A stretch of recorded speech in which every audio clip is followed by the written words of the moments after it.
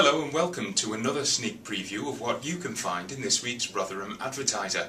On the front page, read about what John Healey MP thinks of the government's latest round of benefit cuts. On page 3, we've the story of Ewan, a local drummer who was honoured to play a role in the Olympic Games opening ceremony. On page 7, find out how you can get involved in the world's biggest coffee morning in aid of Macmillan cancer research. And on page 26, find out how you can win a Kindle just by sending us pictures of your high school prom. We've also got details of a 2-for-1 ticket offer at Alton Towers and this year's Pampered Pooch contest, Rotherham's Top Dog. For all of this and more, news, entertainment and sport, pick up this week's edition of the Rotherham Advertiser starting from Friday morning. Until next week, thanks for watching.